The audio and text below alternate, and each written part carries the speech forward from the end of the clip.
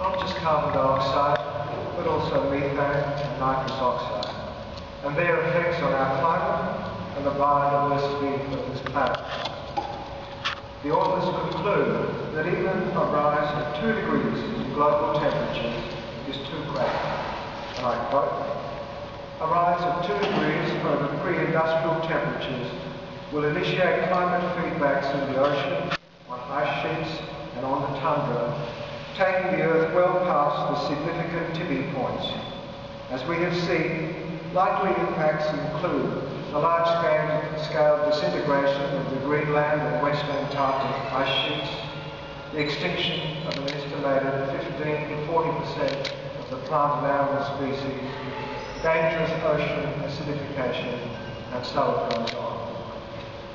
With these changes fresh in the readers' minds, the authors propose that it should not be acceptable to be considering a level of greenhouse gas emissions that will cause environmental degradation, and propose that the aim should be to keep the Earth in a safe climate zone. In considering the response that is necessary to achieve this aim, the authors then provide convincing arguments that there is indeed a climate emergency, and hence the title of this book, Climate Code Red. The third section of the book, entitled The Climate Emergency, contains a fascinating and frightening discussion of the reasons for declaring it as an emergency. 2 telling quotations that they use in the book are worth recounting. The policy analyst George Monbiot states, "When you warn people about the dangers of climate change, they call you a saint. When you explain what needs to be done to stop it, they call you a communist. Everyone is watching and waiting for everyone else to move." I also quote Churchill when he faced the grim reality of the situation in World War II and said, "I need no need for cheering dreams.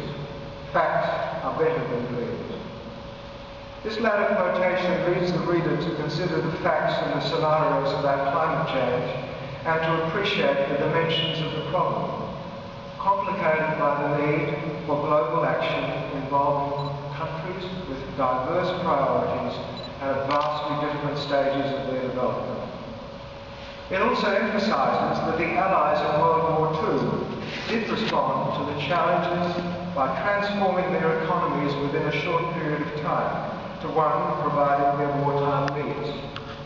In doing so, the countries concerned, such as the USA, increased its military expenditure from 1% of national income in 1939 to 31 to 42% in 1942 to 1944.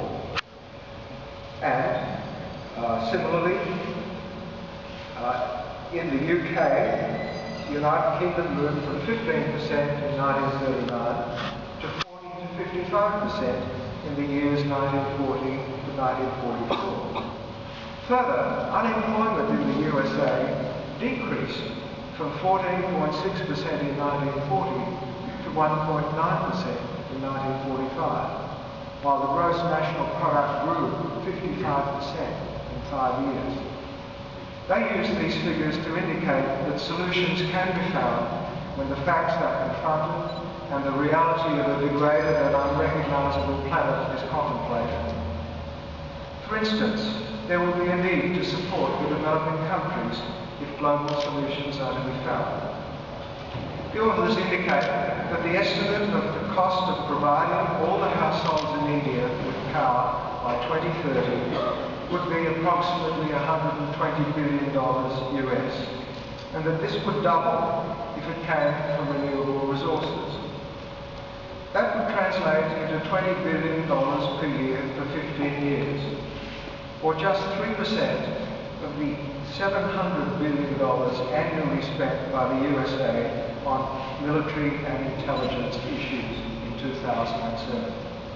As another example, the cost of providing climate-safe power to all countries outside the OECD would be $30 billion per annum, just 0.1% of the total annual production of the OECD. Small when you consider that 33% or more of the national income that the antagonists the antagonists in World War II were spent by those countries. Gestures such as, for instance, providing underdeveloped countries with power sources from renewable energy may well be the sort of break that is necessary to remove the stalemate in trying to broker global arrangements about such issues as climate action. The book reviews a range of approaches to solve the climate change problem and can give the reader an understanding that much can be done if the sense of urgency can replace the slow pace of change in many countries. In examining the reasons for the slow progress, the authors raise their concerns as to whether democratic systems of government with elections every third for his willingness to facilitate the dissemination of this critical information by publishing this book. It's my delight to launch Climate Change Poetry.